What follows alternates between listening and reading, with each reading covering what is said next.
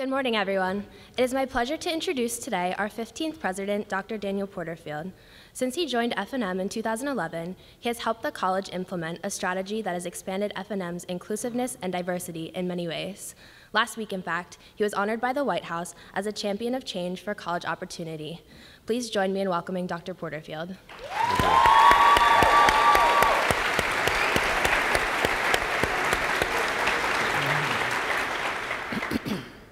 In addition, we welcome Dr. Beverly Tatum, President Emerita of Spelman College and a renowned author, speaker, and expert on issues related to racial identity. We are deeply honored to welcome Dr. Tatum today to Franklin and Marshall College. Dr. Tatum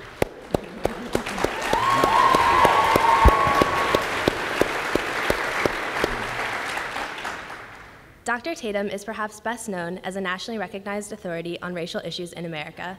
She's the author of the critically acclaimed book, Why Are All the Black Kids Sitting Together in the Cafeteria, and Other Conversations About Race. Since its original publication in 1997, this book has been listed on the Independent Bookstore bestseller list and was selected as the Multicultural Book of the Year in 1998 by the National Association of Multicultural Education. I can think of no one better to help us set the tone for F&M's Day of Dialogue. Please join me in thanking Dr. Tatum and welcoming her to Franklin and Marshall. I think it's a wonderful thing to be having a day of dialogue here at Franklin and Marshall, and I think it's something that probably a lot more institutions should do. But my first question is really for you, Dan, and that is, why are you having this now? So let me thank everybody who's here, all of the organizers, the faculty, the students, the staff that have been planning this since last spring. And it's so exciting to see all of the ideas come together into this day. And if you wind back the clock, as a community, we made the decision to have a day of dialogue last year as we were participating in a national conversation about inclusiveness and discrimination, about identity and community, about who we are and who we hope to become. And we had a number of different kinds of convenings throughout the fall and the spring semester. And we made efforts to change in different ways in some of our approach to orientation, to faculty recruitment, to thinking together about how we really bring people into conversation. Well, the faculty taking part in all those conversations said, wouldn't it make a statement to the school if we said, let's take a day where we reschedule classes at the end of the semester so that we can really center ourselves on the idea that the community that we create and sustain here defines us as learners, as citizens, as humans, as friends. Let's really focus in. Let's really lean in to the idea that we are all in relationship with one another. We are all partners in trying to create a great school and a great society. We're all bound up in the American project, which has in it so much history of freedom and also so much history of discrimination, of racism and structural inequality, other forms of limiting freedom. Let's center ourselves for a day where we share perspectives, we listen to one another, where we set a goal to be able to go forward as a community in diversity, unity in diversity. Let's learn together, not have one day of dialogue, but catalyze deeper inquiry together as a part of who we are, very core. And so look at this. You can see this is like the will of the community. Everyone is here because this is the conversation that matters for us as people. It matters for this country and this world so much. So that was part of it. Now, a lot of the good things that have happened the past couple years here, as we have developed a talent strategy that's allowed us to become so much more inclusive as a school, strengthening our academic profile at the same time that we're drawing students from many more parts of the country and the world. Much of it goes back to you for several reasons. First, you wrote a defining book that made a generation of educators realize that we had to work intentionally about building community, attending to the dynamics of sameness and difference, opening ourselves to one another, being ready to change and acknowledge silences and problematic histories, as well as looking forward. So that was part of it. But then also, when the first year I was president, I took a pilgrimage to Atlanta and asked if Dr. Tatum would see me.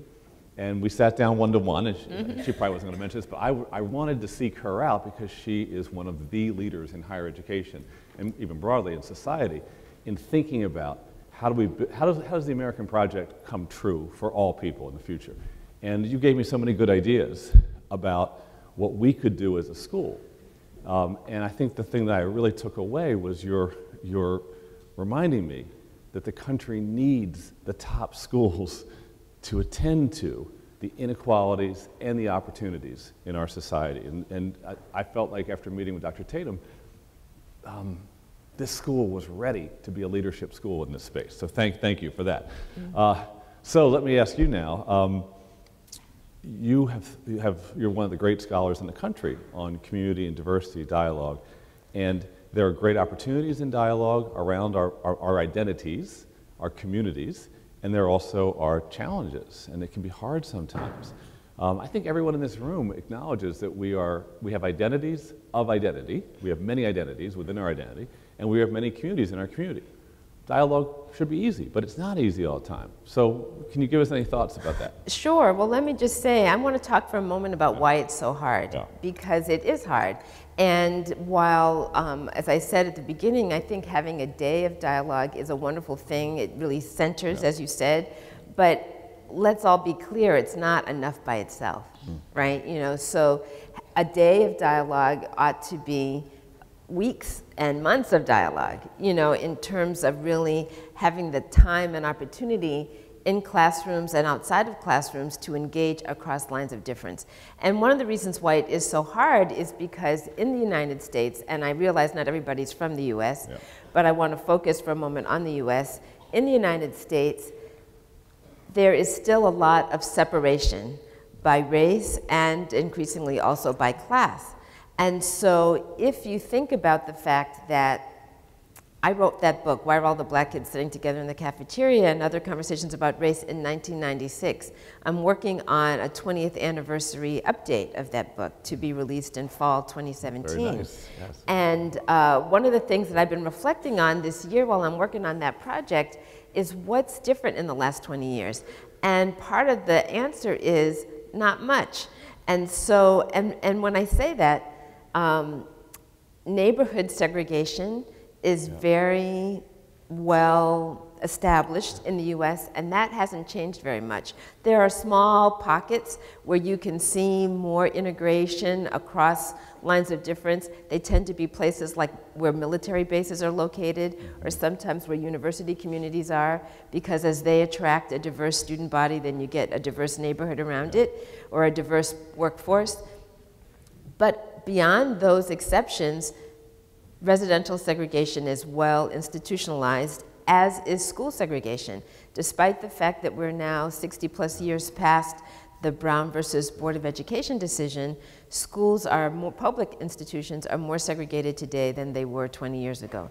So that means that most people coming to college, not just here at Franklin and Marshall, but everywhere, are coming from neighborhoods or school settings where there's been very limited opportunity to truly engage in meaningful ways with people whose backgrounds are significantly different from their own. And so that means that there's a lot of information, or maybe I should say misinformation, about people other than ourselves, which is often based in stereotypes, which we maybe have gotten through the media, or the jokes we hear people tell, or the comments we hear people make, and not our own direct experience. And even when there has been direct experience, sometimes that direct experience is mediated or viewed through that lens of those preconceived notions we have. So we are not always able to truly understand what it is that we're seeing. So in that context, college, this is one of the things I've written about in my the book after that, Why Are All the Black Kids? I wrote a book called Can We Talk About Race?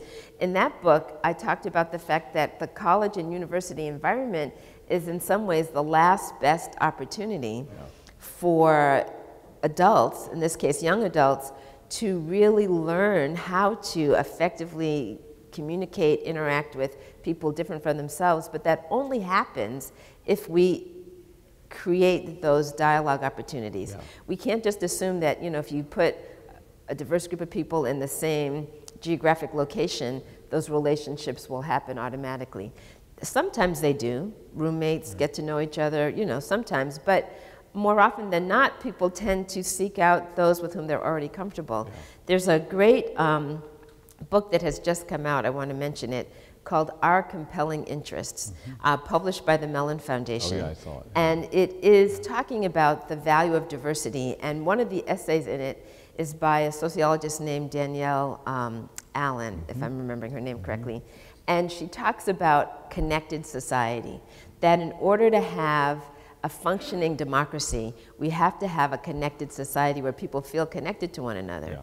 But the fact of the matter is, in order to make those social connections, we have to have what she calls bridging opportunities. I would, you know, in the world of psychology, sometimes we talk about the ability to be a border crosser. Yeah. You know, somebody who knows how to connect across those demarcations of race, class, gender, sexual orientation, religion, all the things that separate us, to really engage in a meaningful way with people whose experience is different and start to learn about it, so that we can, in a more informed way, really develop what hopefully will become bonding relationships, feeling as though these people matter, what's in their lives is part of my life too, and I need to make sure it's working. Do you feel that one can intentionally choose, prepare oneself to become a border person? Yes. A bridge builder? Yeah. You can, and I think there are probably people in this room who are doing that as we speak, and it's not easy because we all have misinformation. We've got these stereotypes in our heads. We, you know, worry that if I say something, I'm going to say the wrong thing, I'm going to offend somebody. And the truth is, you might. I like to say that, you know, if you live in a smoggy environment, you know, our environment is full of what I'm going to call cultural smog. If you live in a smoggy environment, you're going to breathe a lot in. Don't be surprised if you breathe some out, right? I mean, it's just going to happen. But at the same time, if you do that in a way that is sincere and genuine, people will forgive you for making mistakes if you are sincere and genuine in your effort to learn. And recognizing that it's not just other people who make mistakes, you make mistakes, right? You know, we all make mistakes. And so if we approach it with a spirit of generosity, that, you know, I'm learning, you're learning, we're all here to learn, then it's a little bit easier. I think that's the idea of the Day of Dialogue, exactly that spirit.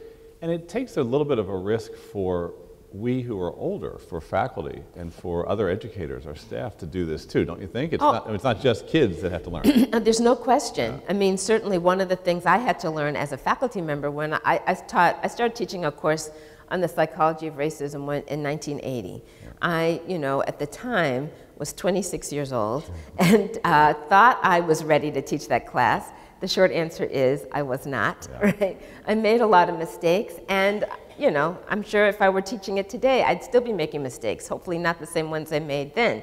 But the fact of the matter is, you know, it's a continual journey. Nobody's ever finished.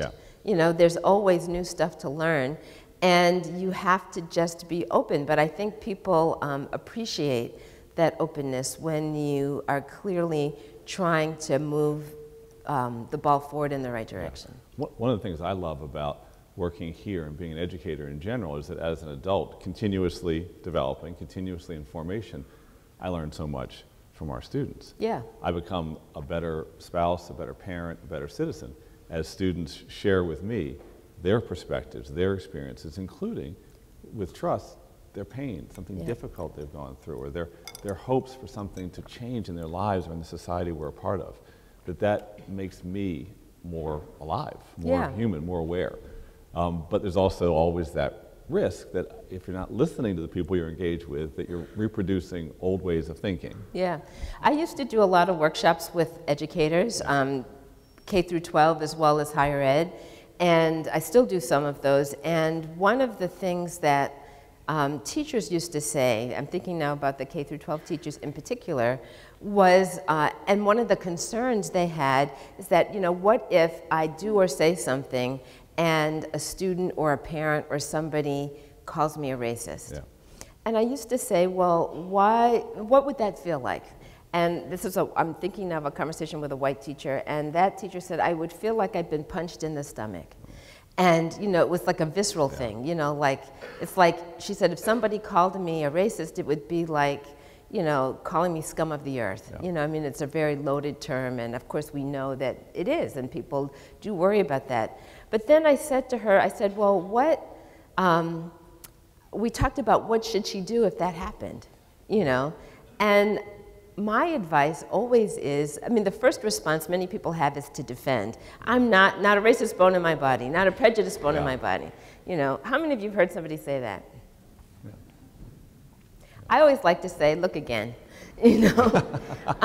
Which is not to say that you're a bad person. That comes back to that smog breathing. You know what I mean? If you've been breathing the smog, it gets in your body, right? But the fact of the matter is what I said to her, and I would say it here because I know that people worry about this. My students told me this a lot.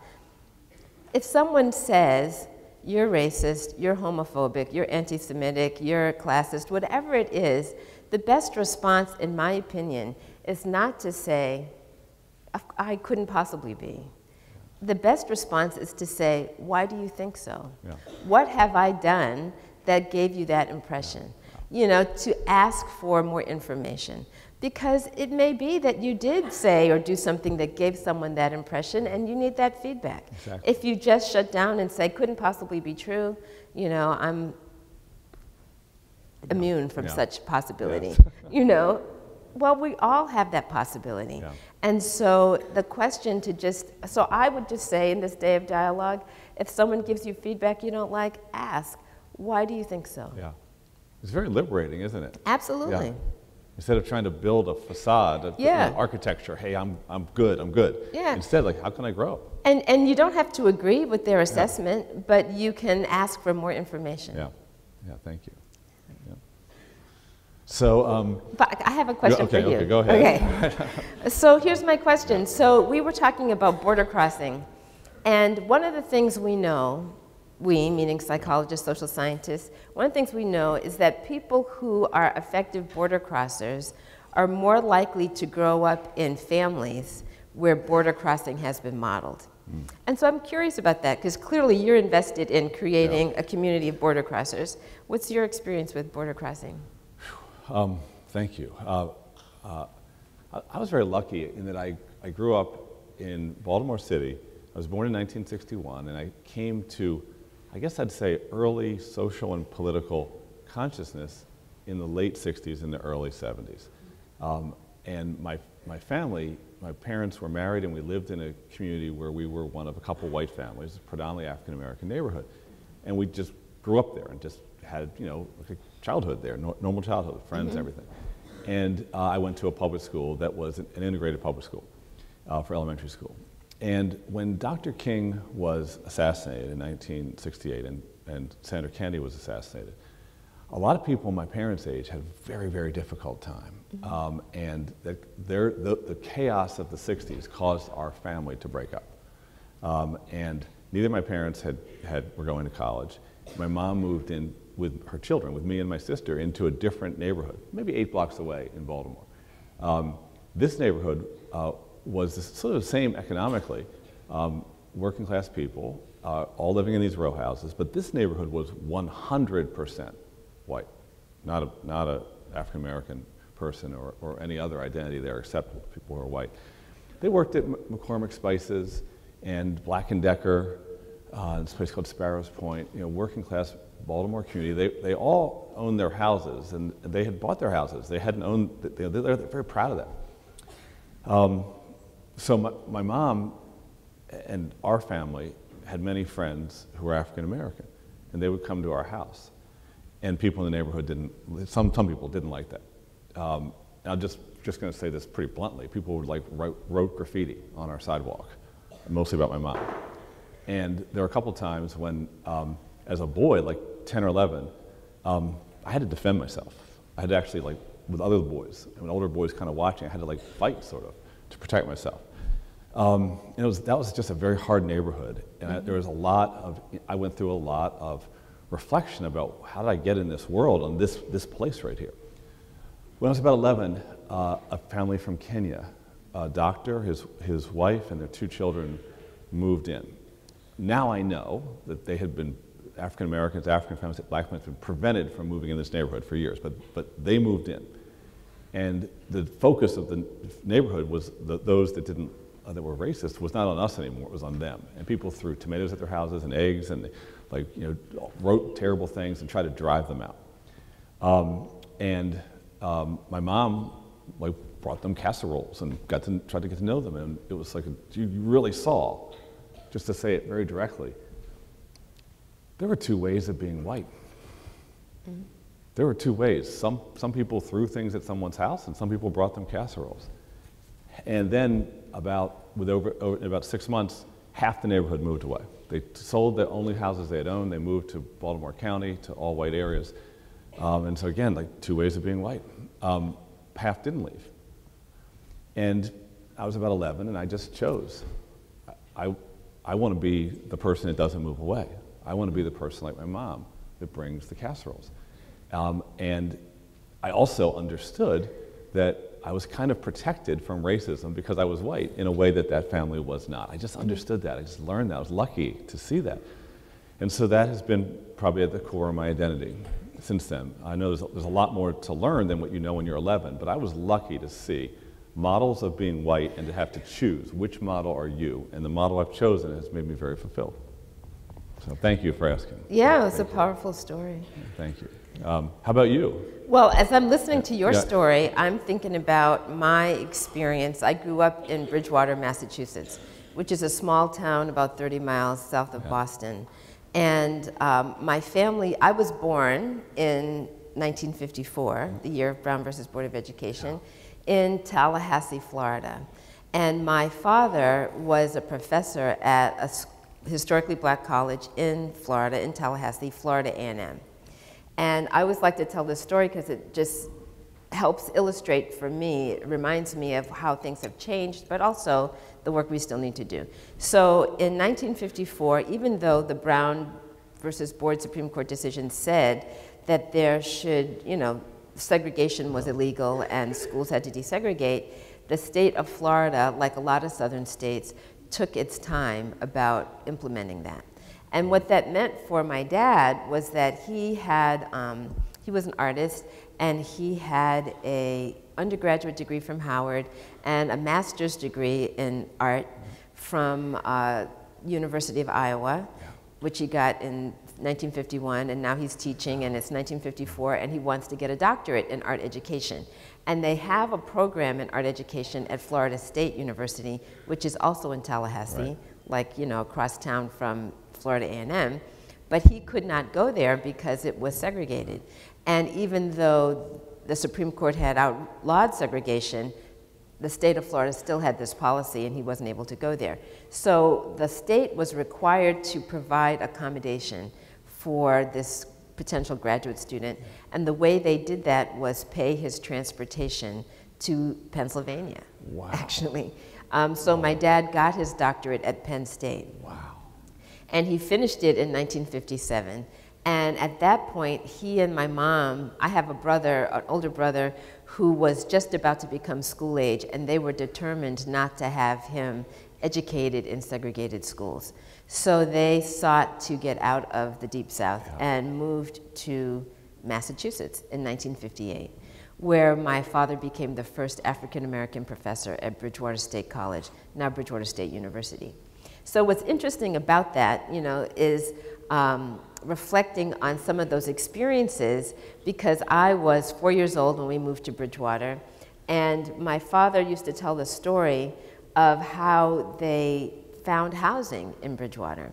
So imagine this.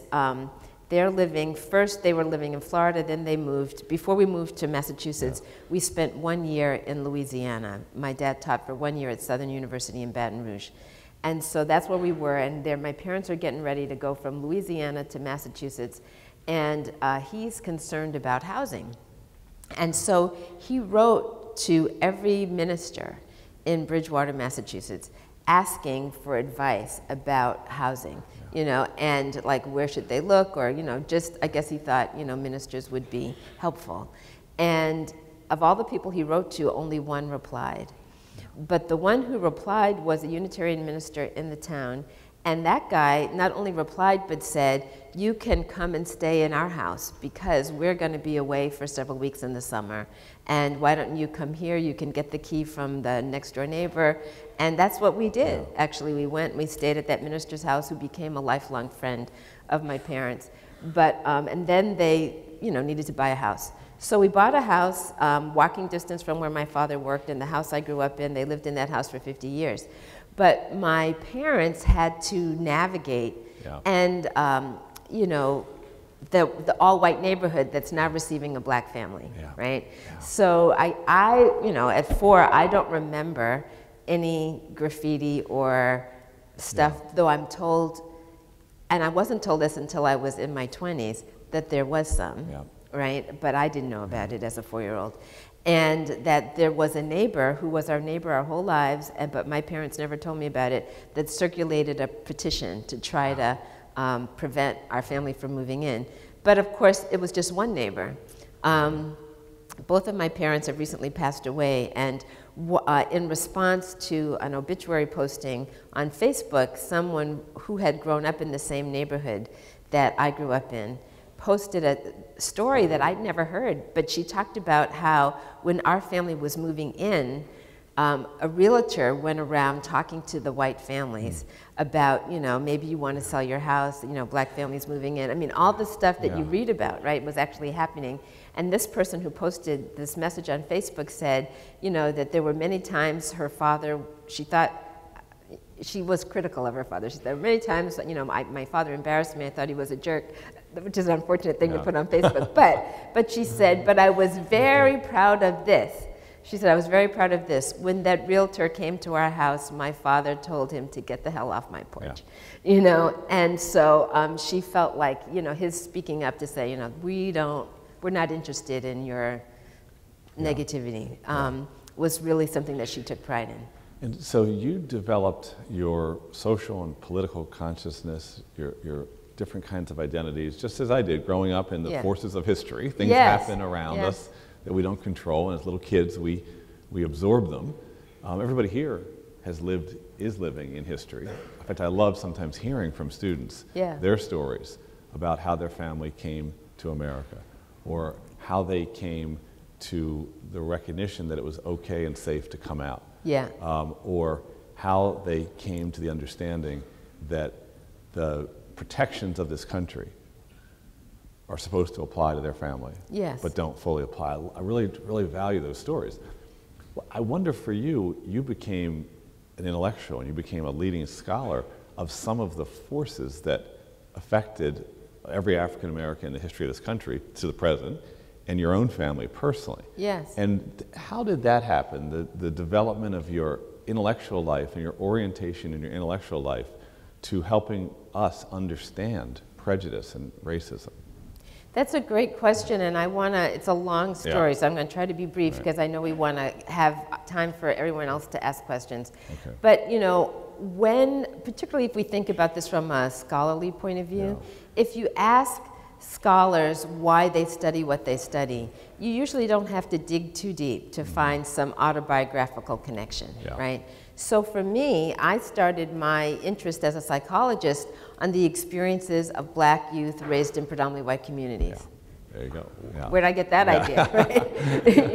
Yeah. I mean, I was very interested in that experience because when I went to college, I went to Wesleyan University, and when I went to Wesleyan and I was taking all these classes in psychology and in African American studies and other things, I read a lot about the experiences of black families in urban areas in the South, but nobody was writing about, black families in small towns in New England.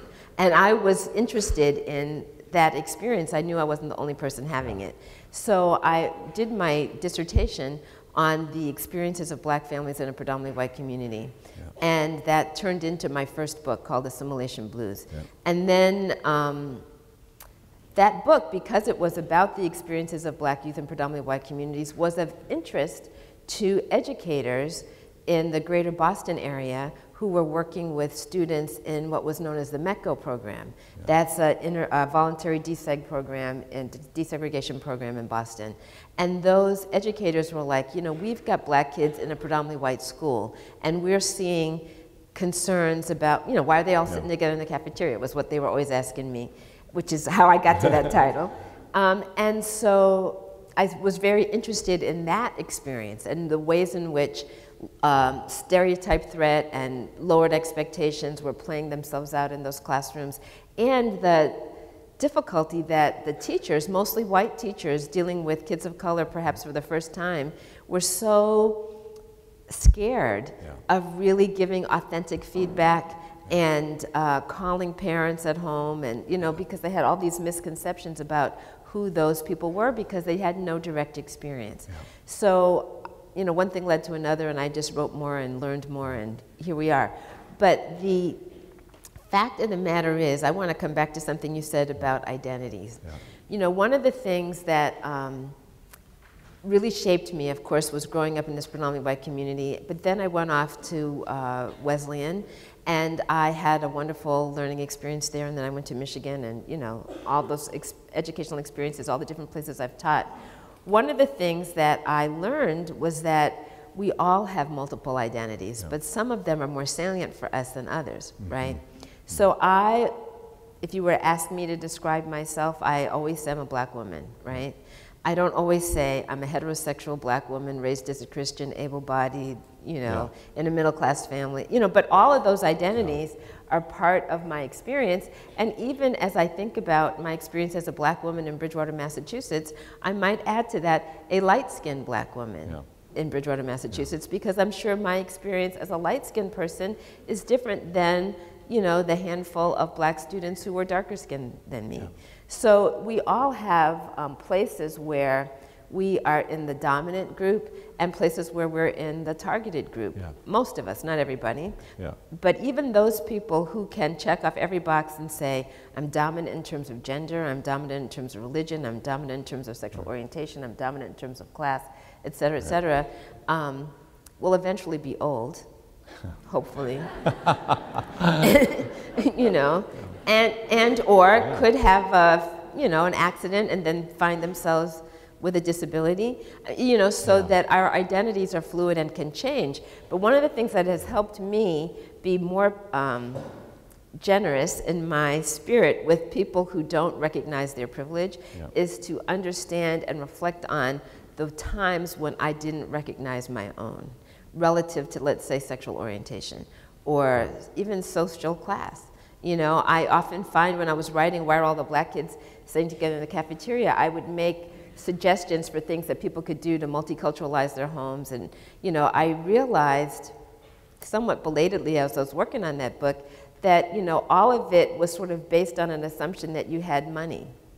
Right? You know, like what would you do if you didn't have resources? How would this apply if you couldn't go to the store and buy X? You know, and so thinking about how our worldview is shaped by those identities, and to the extent we overlook other people's experiences, is, I think, something we all have to think about. Thank you so much. Thank you for sharing all that.